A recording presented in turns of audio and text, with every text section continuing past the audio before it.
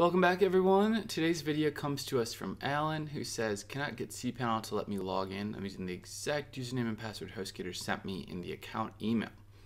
All right, let's see what's going on for Alan here and for all of you with this problem. So likely you're looking at an email sort of like this, maybe a little bit more modern, and you've clicked on the control panel link and you're here and you can't log in for whatever reason, maybe just because the internet doesn't like us at the moment.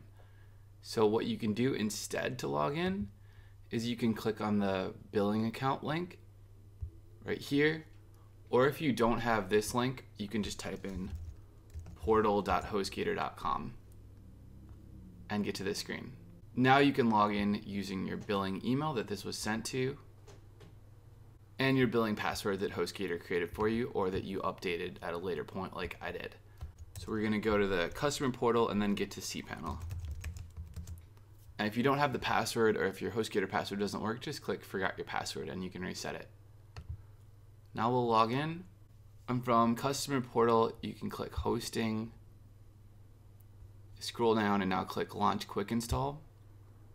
And this will get you right into cPanel. All you need to do to get to the cPanel homepage is just click on HostGator control panel. And now you can do anything besides installing WordPress that you were trying to do before, including install WordPress. All right, I hope that helps you access cPanel on a new HostGator account if you're having the problem of not being able to log into cPanel.